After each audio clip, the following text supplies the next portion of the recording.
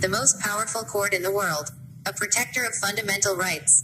One's heart sinks. There are scores of shibboleths that need dispelling in India, but foremost among them is the notion that the Supreme Court acts, in the words of its second Chief Justice M. Patanjali Sastry, as its sentinel on the qui vive. If the court's handling of the cases concerning the unending suspension of human rights in Jammu and Kashmir should tell us anything, it is this: freedom is of dispensable merit. Nothing else can explain the court's disdain for the writ of habeas corpus, which has now been stripped of all meaning, and the court's dogged refusal to so much as review the prevailing suspension of liberty in the region, simply because security matters are involved. Yet, for some reason, even otherwise sagacious commentators continue to place special faith in the judicial process. They see the condonation of the continuing wrongs inflicted in J&K, including the judge's failure to account for the practical freezing of the J&K High Court's functioning, as a mere aberration. But when we probe deeper, what we see is a court that has so often in the past been a grave of freedom. Ordinarily, when we think about the Supreme Court and its record in preserving civil liberties, our collective minds hark back to the dark days of the Indira Gandhi-imposed emergency. Then, the court's status as a check on democratically obtained authority reached its nadir, when it ruled in ADM Jabalpur v. Shivkant Shukla that fundamental rights could be validly negated during a period of the emergency. But this judgment is scarcely an outlier, it is merely an extreme exposition of the court's default frame of mind. Throughout history, the court has consistently seen individual liberty as an expendable value. Its corpus of judgments is replete with cases where it has allowed the bogey of security to trump freedom. That such a trade-off is neither constitutionally mandated nor rooted in a logic of the rule of law has barely placed any constraints on the court.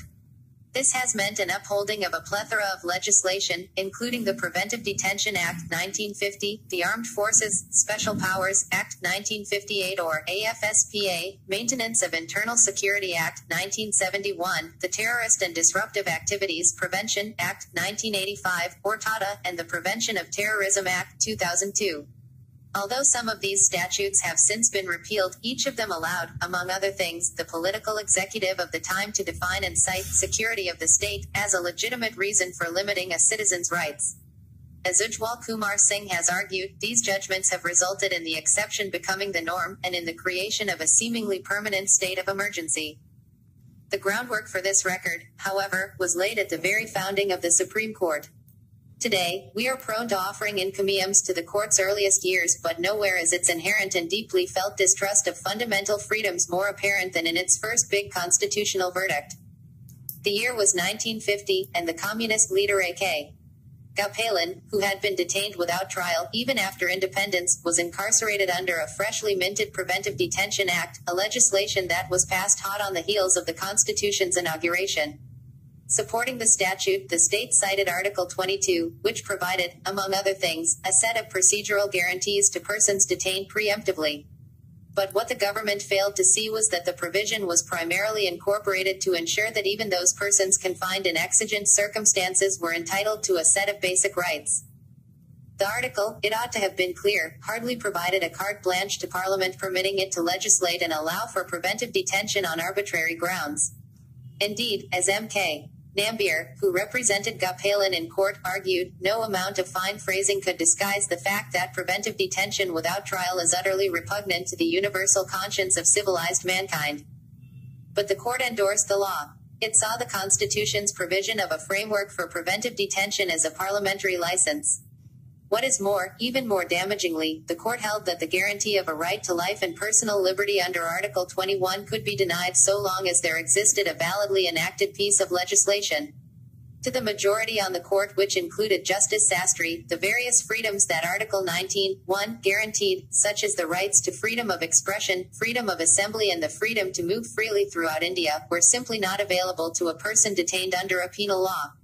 Therefore, in its belief, the state had no obligation to show the court that a statute providing for preventive detention was otherwise reasonable and grounded in one of the constitutionally stated exceptions.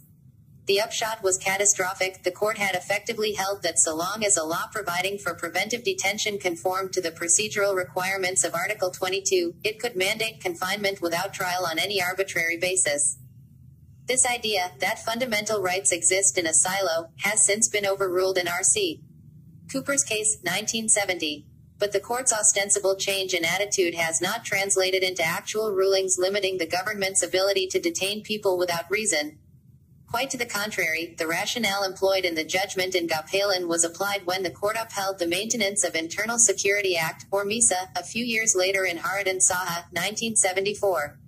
The Constitution, the court wrote there, conferred rights under Article 19, but it also adopted preventive detention to prevent the greater evil of elements imperiling the security, the safety of a state and the welfare of the nation. Gopalan's logic persisted through the ensuing decades when the court upheld the Tata and the AFSPA, respectively, in Kartar Singh, 1994, and in Naga People's Movement of Human Rights, 1997. In the former, a divided bench found little wrong with allowing custodial confessions to be considered admissible as evidence. In the latter, the court granted to the government a warrant to extend and apply the legislation with impunity to any area designated as disturbed for any unlimited period the government thought fit. The ritual burying of Gapalin has, therefore, had little practical consequence.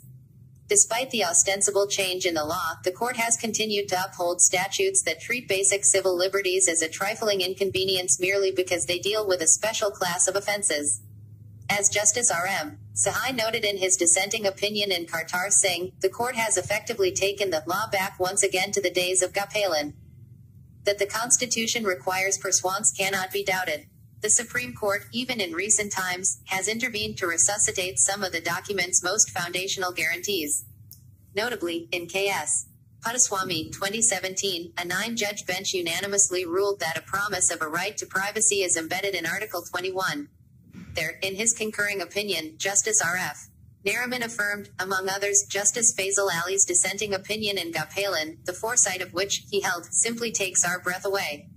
Yet, as we have seen time and again, when the stakes are at their highest the Supreme Court reverts to type, bringing to mind Sir Edward Coke's aphoristic appeal in the House of Commons for the petition of right, shall the soldier and the justice sit on one bench, the trumpet will not let the crier speak.